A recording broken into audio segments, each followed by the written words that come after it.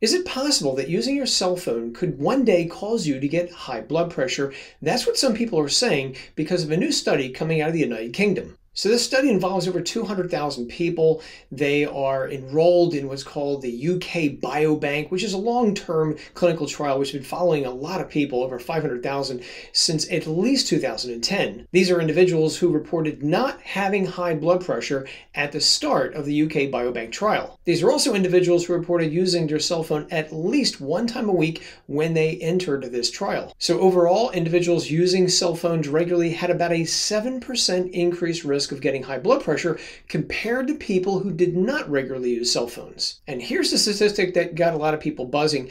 Men and women who use their cell phone at least 30 minutes a week had about a 12% increased risk of high blood pressure compared to those who use their cell phone less than 30 minutes per week. It gets worse. Those individuals who were heavy cell phone users using their phone at least 6 hours a week had a whopping 25% increased risk of future high blood pressure. Some people may be genetically predisposed to get high blood pressure, and this investigation also reported that those who did have a genetic risk for hypertension and who spend at least 30 minutes a week on their cell phones had a whopping 33% increased risk of getting high blood pressure, suggesting that genetic risk and cell phone use might be the double whammy. Now, one interesting tidbit here is that this relationship between cell phone use and hypertension was not seen in people who use hands-free devices or speakerphones on their cell phones. So this paper is bound to get an awful lot of attention by the news media, but there are some things you need to be aware of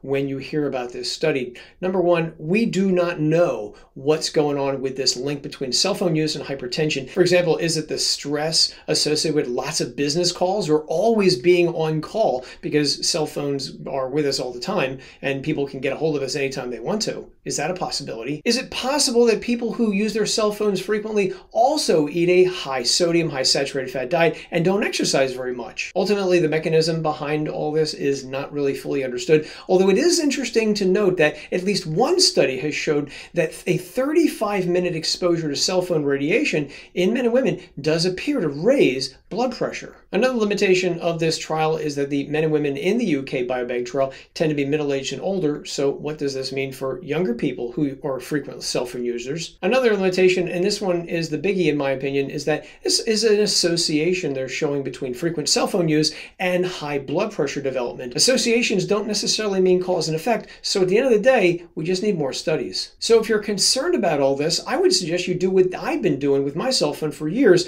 and that is go into the settings and make it so that the speakerphone activates automatically when you answer a phone. That way, you're not putting the cell phone up to your ears. What do you think about all this? Let me know your thoughts below, and until next time, take care out there.